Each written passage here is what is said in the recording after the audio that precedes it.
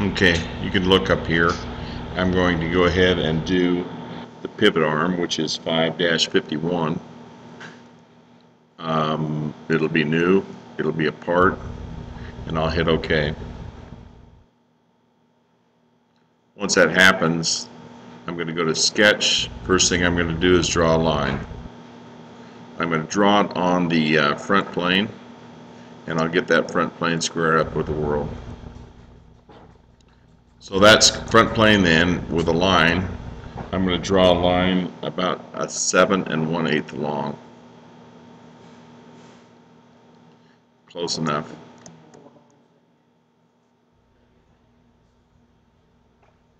Alt. Okay, so I've got that line that's that long. I'm going to simply draw a circle on each end of that line then, here, and that needs to be at a radius or a diameter of about 2 5/8. So this is a radius. That'll work out pretty good.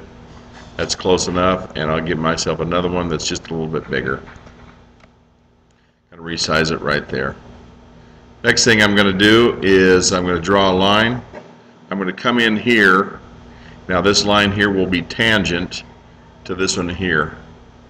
So when that happens, you'll notice that this doesn't necessarily line up because it is tangent, and this one here doesn't line up because it's tangent.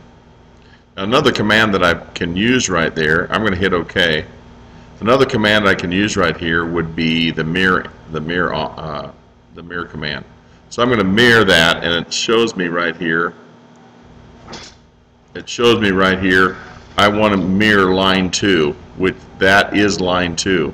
But it also says then mirror about. I'm going to mirror about that line. Whoops. Undo.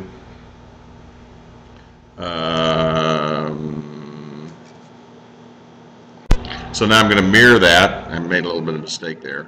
So I'm going to go to, I'm still at the sketch. I'm still at sketch. I'm going to mirror entities. I'm going to mirror this entity, and that shows up in this line right here.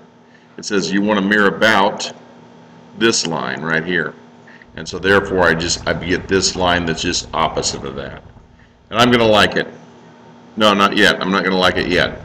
Next thing I'm going to do then is I'm going to trim out this excess right here. So I'm going to go to Trim, Trim Entities, and trim the closest right here.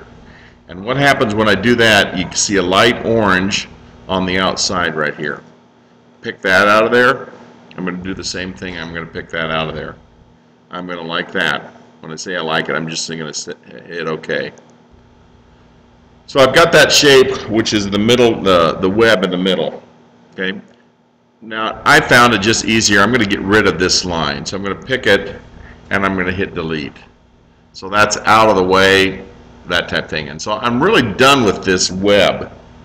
Okay. So now I'm just simply going to go to Features, and I'm Extruded Boss Base. When I do that, if I extrude it all, I'm still on the front plane right here, but I need to extrude it going 2 different directions. So I go over here to the direction arrow, and I want to extrude it from mid-plane. So I pick the mid-plane. That web happens to be 3/4 of an inch, so that's 0.75. I'm going to hit the OK button. Bingo, now I'm OK, but I have that mid-plane, or I have the front plane, right directly in the middle. Okay. Now I'm going to go ahead and do the circle on this side right over here. I'm going to square this up to the world.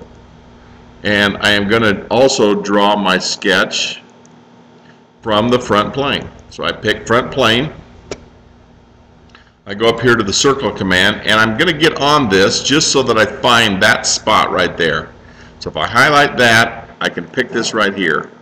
And I'm just going to extend that up, and it will click in something like that. Once it clicks in, I don't have to measure it. I don't have to size it. It is the right size. Okay.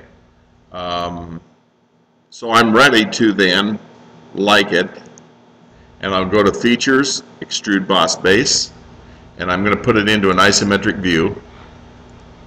so I can see it. So it all comes out there, but I'm going to again go ahead and offset from the mid plane. That happens to be 2 inches wide. So I'll just type in 2 here and hit OK. Bingo. All right. Now if I want to, I could go ahead and continue that on out. And I could go ahead, well, let me do this other one over here on this side here first. And so I'm going to go to, I'll square this up again to the world. I'll go to Sketch. I'm going to hit the front plane. I'm on the front plane. Or I could pick a plane here, but this is just much easier if I pick front plane right now. From that then, I'm going to draw the circle. I don't know where center point is, so I'm just going to pick that. It shows up with a little black cross. Pick, hold down, and it snaps in. I'm going to like it. Go back up here to isometric, and I can then go to features, extrude boss base. Extrude boss base from the mid plane, and that one happens to be 1 1/4. 1.25. I'm going to like it. Okay, so now I'm going to do one more, and I can do it from this view right here. I'm going to go back to Sketch. I'm going to pick out the surface that I want to draw on, and it's this surface right here. All right. I want to then draw a circle from midpoint. I picked out the midpoint. Bang. I'm going to smart dimension that. That happens to be a 2-inch diameter circle, 2 and like it. And once I get done with that, I simply go to Features, Extruded Cut. I'm going to take that all the way through, and I'm going to like that. Same thing right here. I'm ready for another sketch.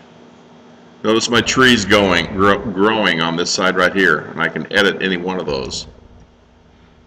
I pick that plane right there. I've got a circle. I'm going to pick the edge of the circle so that the black cross shows up. Draw myself something like that. Smart dimension it. That hole on that end is 1 3/8, 1.375. Gonna like it, and I simply then go back to the features, extrude cut through all, and hit up the OK.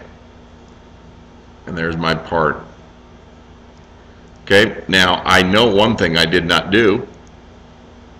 I don't think that I made that long enough in betweens, but I can do that quickly by going here to Edit Sketch. I'll square this to the world, and I can go with a dimension. I can go with a smart dimension from that point to this point, and I remember that I had not done that, and that happens to be 7.125, and I'll like it. That just automatically stretched that thing out. If I like it there, and I'm going to like it there. Now the other thing I didn't do, I don't know that I made these circles right, but I can do the same thing. I can go back and edit the sketch.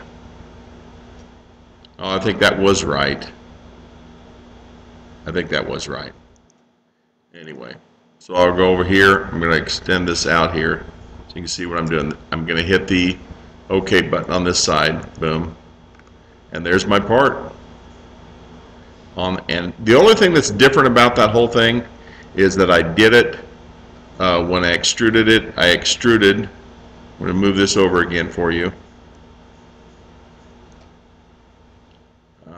I extruded it from the mid plane. And so everything was working off of the front plane. Okay? All right.